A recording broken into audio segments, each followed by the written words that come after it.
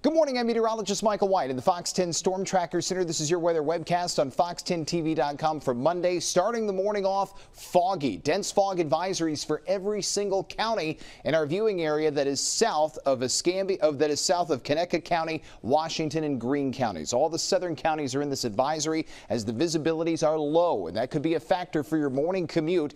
Rain coverage stays minimal for today and for this week. Rain's not really going to be a factor, although technically we could use more rain. The rain deficits are continuing to build back up. Nothing on the radar, but as we pull back, we do have not only the fog, but some thick clouds ahead of a very powerful cold front. Now, this cold front is going to bring us a whopper of a drop in temperature. In fact, it's going to feel like winter as we head in toward Tuesday, Wednesday, and Thursday. But by the time we get to the end of the week and the weekend, the cold snap will be gone. Now, there may be a few light showers that trek their way into the southeast into our area during the day today, but overall, it's just going to be a muggy morning, a warm afternoon, and then we turn cold tonight. Weather headlines for your Monday. This morning, dense fog. Be on the lookout for that. This afternoon, warm with a mix of sun and clouds. And then the week ahead, we turn cold. You'll notice that drop in temperature coming in tonight and into your Tuesday. Let's go through the futurecast. Notice the sky stays predominantly cloudy even after the fog moves out. We'll be dealing with those thick clouds all day. This is 3 in the afternoon today.